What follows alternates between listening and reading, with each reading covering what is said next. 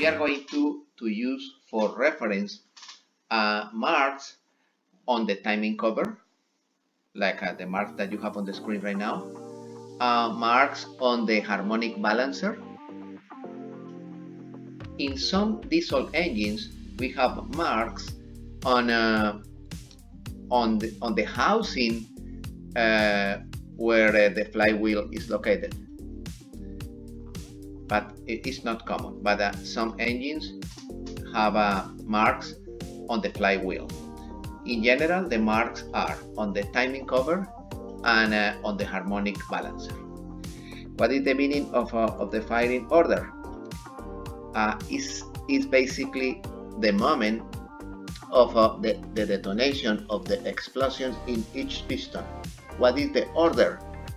Is 1, 6, 3, 4, 2, 1, or 6 to, depending of the designer, the firing order is different, and depending of the angle where the clamping is located in the crankshaft.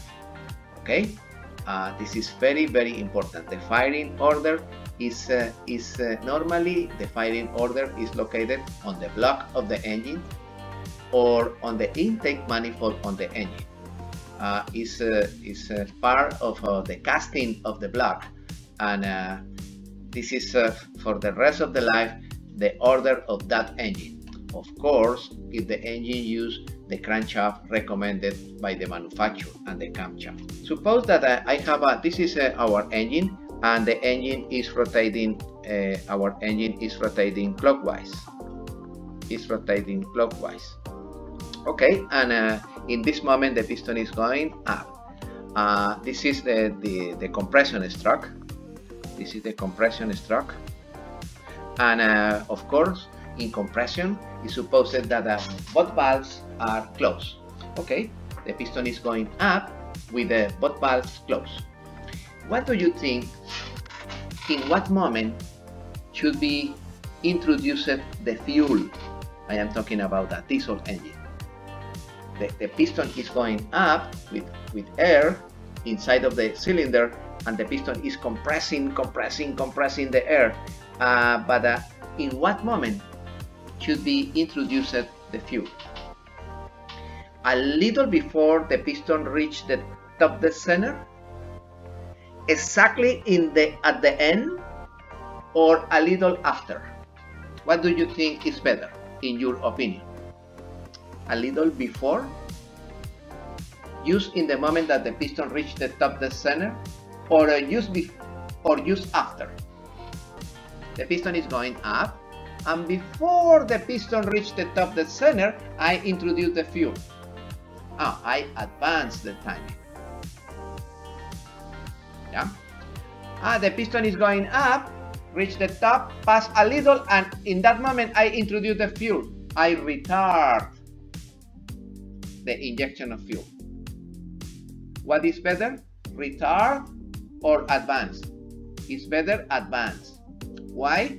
Because when you advance, you control the speed of the engine. If you retard, you inject the fuel too late, you overspeed the engine and you can destroy the engine.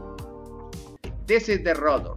This is the rotor, and the rotor, the copper of the rotor, is rotating 360 degrees and pass the current to each cylinder in the distributor cap.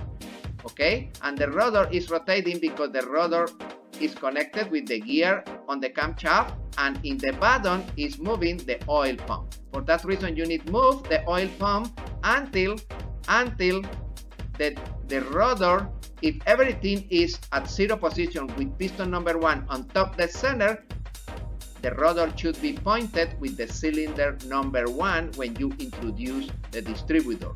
I am going to show to you what is the zero position with the stroboscopic light. I connect the light is working. I connect to the battery positive and negative, and connected to the cable number 1. And right now I am going to point the timing light exactly, and I am going to check what is the mark on 0. The car in this moment is in idle. It's in idle. In this moment it is located at number 4. Okay, at 4 degrees before top dead center is the idle position for this engine. We are going to check the marks. This gear, the gear that you have, this is the fuel injection pump gear, and this is the mark according with the manual, and this is the camshaft. Align it with the crankshaft according with the manual, and the piston number 1 is in top dead center. Yeah, camshaft and crankshaft are aligned according with the manual. This is for Lehman.